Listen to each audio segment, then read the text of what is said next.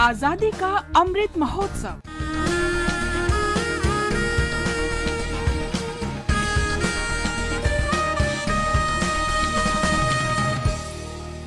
Azadi Ka Safar with AIR News.